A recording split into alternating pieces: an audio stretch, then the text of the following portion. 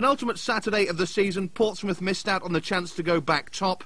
They were beaten by who else but Sunderland at Roker Park, 4-1. Walsh and Butters both sent off. It meant that anything but a West Ham victory at Swindon on the Sunday, and United were promoted without kicking a ball. As it was, Billy Bonds and his Hammers beat Glenhoddle and Swindon, and as a result it was to Grimsby, and the possibility of victory and the championship. Swarms of black and white descended upon South Humberside. They weren't to be disappointed. What a night.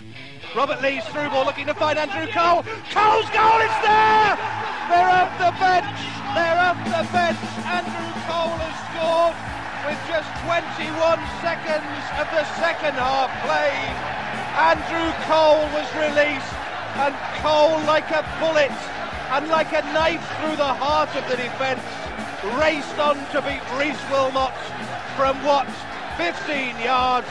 Magnificent goal. Lee Clark celebrates, so too 10,000 Geordies on Humberside. Cole just takes a man away.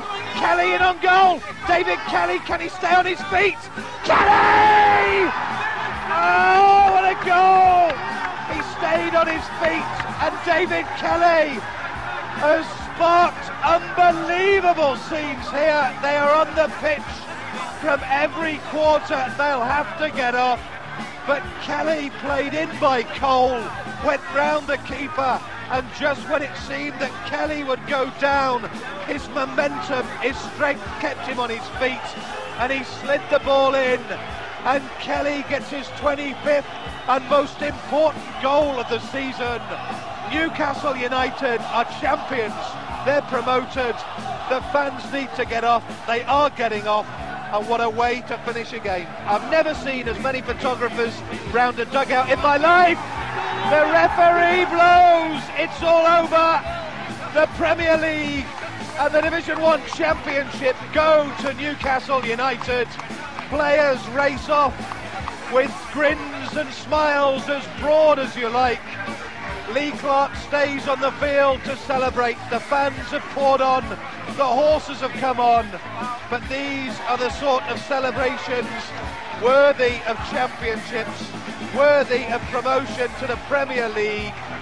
Each and every one of the Newcastle personnel are down the tunnel, barring two men. One, David Kelly, is on the shoulders of fans being taken to the Osman end. The other is 20-year-old Lee Clark on the shoulders of some 40 Newcastle fans. You'll have to drag Lee Clark off here. David Kelly has a black and white bobble hat on. He's in unison with the fans, their fists raised. Their celebrations have started. The 1992-93 champions of the First Division, the side who will represent the northeast of England in the Premier League in 1993-94 are Newcastle United. I've only been at the club for 15, 16 months, and it's been absolutely unbelievable. You know, I've been out the game for such a long time, and I forgot what it was like to win something, and to actually do it in your first year. It's a credit to everyone concerned with the club, and certainly the players, because they've been a credit to the club, they've been a credit to their families, and a credit to themselves, and they deserved everything they got this season. Absolutely brilliant, Mick. It's never happened to me before. It's absolutely brilliant. It just shows you what can be achieved. I mean, Chairman's put millions and millions into the club, and our ground's going to be brilliant as well in 2 or 3 years, you know, when it's all finished off.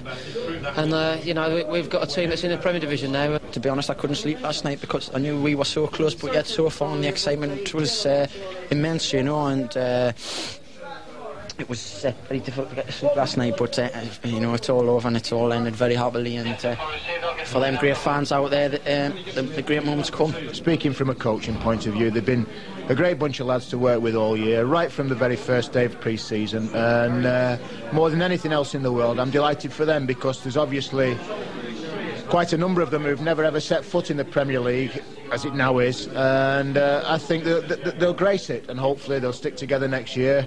Obviously, possibility of an influx of 1 or 2 players, but you know, you look forward to things like that. It puts everybody on their toes. And like you say, you're going to places like Manchester United, Everton, Liverpool, Arsenal, and I'm looking forward to that because I never achieved that as a player either, other than in cup ties. Derek Fazackerley, the unsung hero at St James's Park, Terry McDermott, Lee Clark and David Kelly, who 12 months earlier had scored the goal that kept them in the second division. Now he scores the goal that clinches the First Division Championship.